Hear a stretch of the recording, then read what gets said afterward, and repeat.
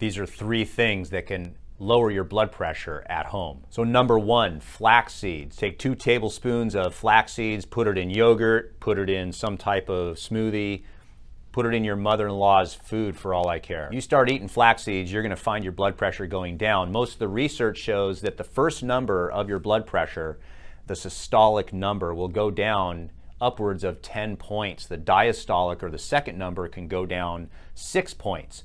That's pretty significant for such a small thing to change to your diet. Now, the only disadvantage of the flax seeds, if it clogs you up or gives you diarrhea, just tell the MIL that it's their cooking. Number 2, take a shot glass and fill it full of beetroot juice and take that once a day. Now, this is so simple, it takes literally 3 seconds, but within 3 hours, your blood pressure will go down. The first number will go down 6 points. The second number will go down 4 points. At least that's what the research shows. And it can last up to 24 hours. Then the important thing is you put the shot glass down. Don't fill it up with anything else. Number 3, walk for 20 minutes every day. This takes a little bit more time, but it's so simple. Your body, when you exercise, has a post-exercise parasympathetic response, and that's a fancy way of saying that your blood vessels actually relax for about 24 hours after you exercise.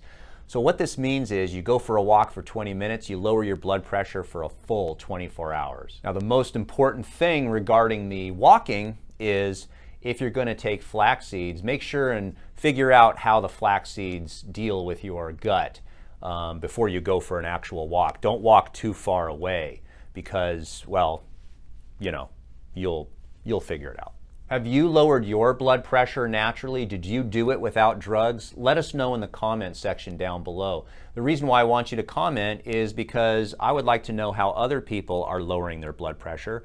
Most importantly, the people who are probably going to read the comments are not me, but other commenters. So maybe if you give advice on how you lowered your own blood pressure naturally, other people will gain from that. So thanks for watching. Thumbs up, subscribe. 2 videos somewhere over here or over here. Watch one of them. Thanks for watching all my videos.